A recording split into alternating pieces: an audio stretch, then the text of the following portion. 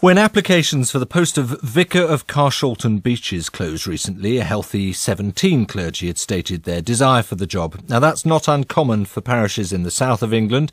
Indeed, a rich parish near Paddington in London is reported to have received 123 applications.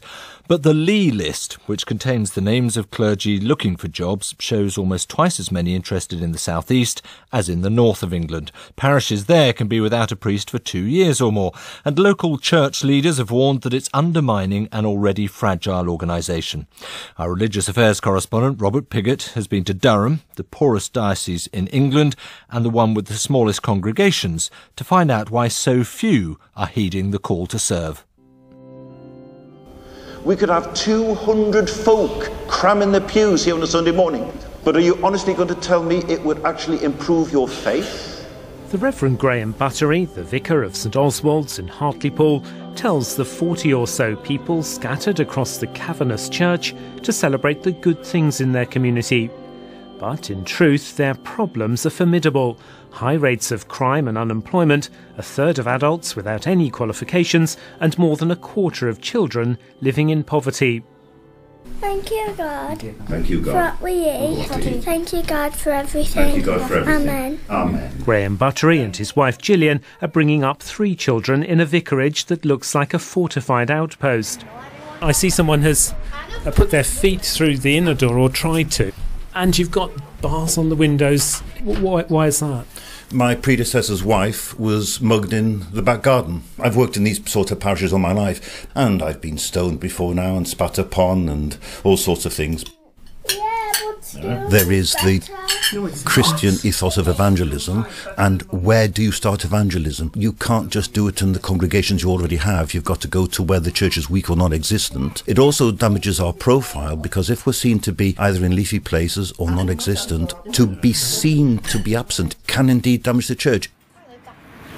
This little settlement of High Clarence, or Port Clarence, a part of Billingham near Middlesbrough, is possibly the epitome of what many faint-hearted clergy thumbing through the church times or looking on the internet might think of as the problems of a post in the north. Here in Beech Avenue, almost all the houses, all except 2, are boarded up with metal sheets. With me is the area dean for the Church of England, the Reverend David Brooke. You can see why people would be reluctant to take a job up here.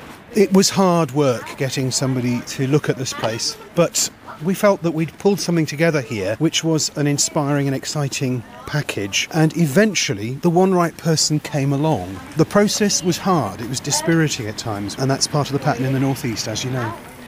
Let us shine brighter with your spirit. Deprived of full-time clergy in Billingham, lay Anglicans at St Luke's regularly take services themselves. Lord, in your mercy. They say people will increasingly have to lead worship, but they warn Billingham's 5 parishes have suffered for lack of a priest. Lay people are very capable of leading the service, but you do need some figurehead link that can progress whatever is there. It'd be good for the youth of the area to have more vicars, because I think without the leadership, the congregation does eventually dwindle. A recent church report warned that amalgamating parishes in the face of lower clergy numbers promotes decline. But Billingham's new team rector, the Reverend Laura McWilliams, insists that merging its parishes will remove artificial boundaries and pool the church members' energy. I think that it creates community in a real way over an entire town. I think any separation in any way always brings division. And the community see that, and we can work in the community much more effectively as a whole.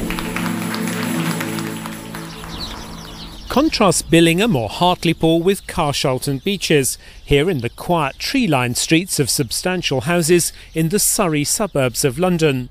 16 priests have applied for the post of vicar at this church, the Church of the Good Shepherd, a large Spanish-style Grade 2 listed building, and judging from the website it hums with activities.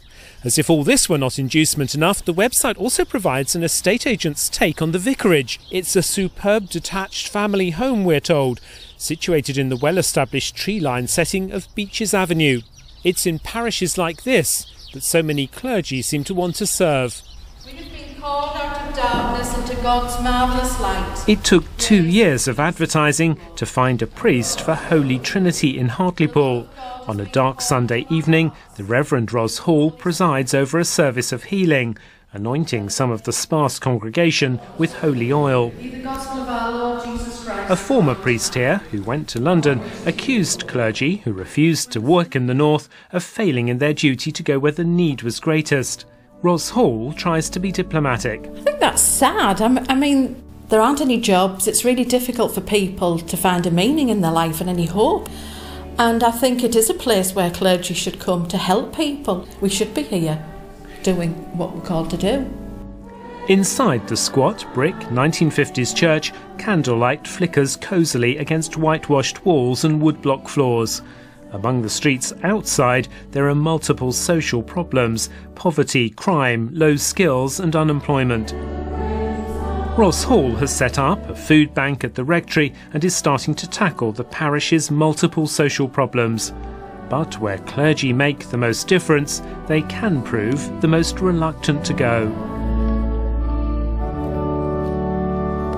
Robert Pigott on a north-south divide.